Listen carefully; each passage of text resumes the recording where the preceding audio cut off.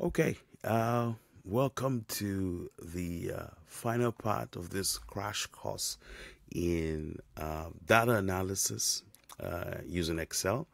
I hope you've had, some some interesting times and gotten valuable information from what we have covered so far. We started with what is data, types of data, why analyze using Microsoft Excel. We've gone through some hands-on stuff with cell-based calculations and formula, logical and lookup functions, text analysis.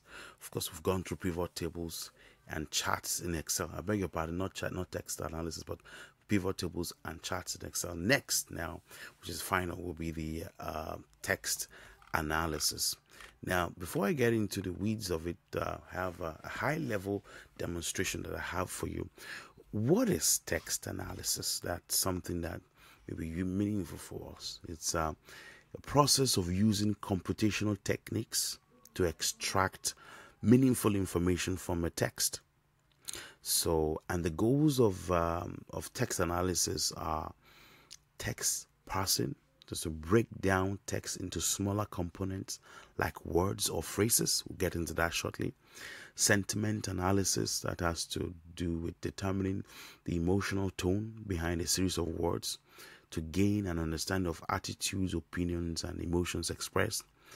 There's keyword extraction, which is trying to extract information, important information, words or phrases that will best represent or fit the main content of the text.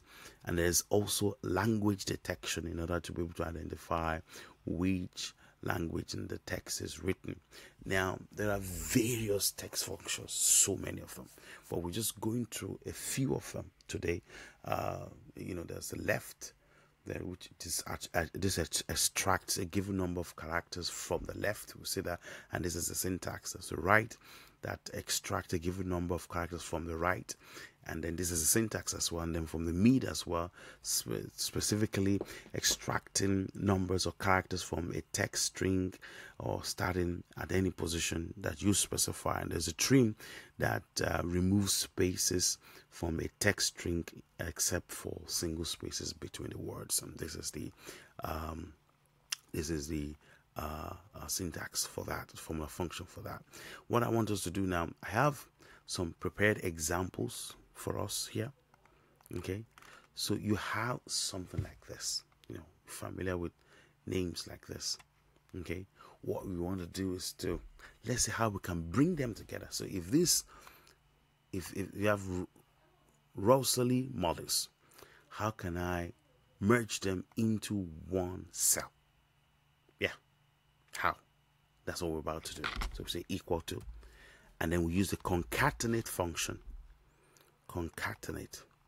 So with the concatenate, you miss it. So could the concatenate join several text strings into one text string? So when you use the concatenate, you're joining several text strings into one text string. So that's what you use that's what the concatenate function does. So the first text is B3. Okay, B3, we apply the comma.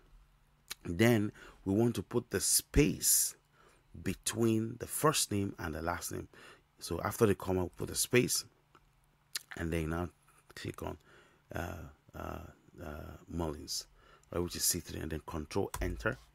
So we have, So I got that wrong. I beg your pardon.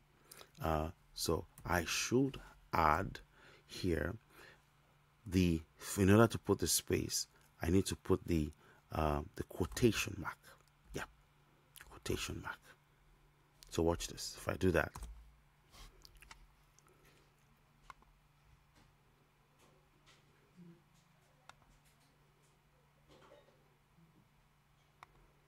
and then my quotation mark should also come here.